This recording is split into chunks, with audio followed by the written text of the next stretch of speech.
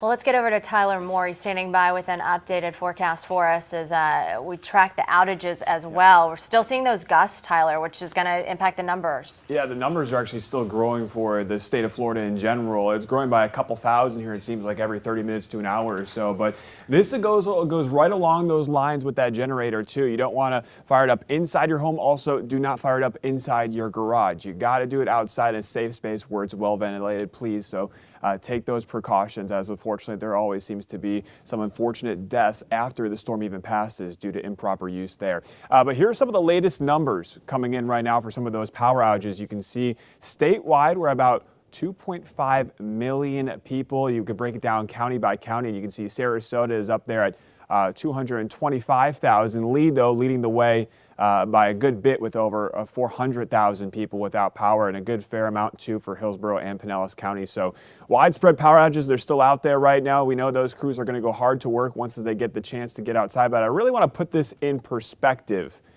Here is the rough estimate of power outages, right? We have about 2.5 million across the entire state of Florida.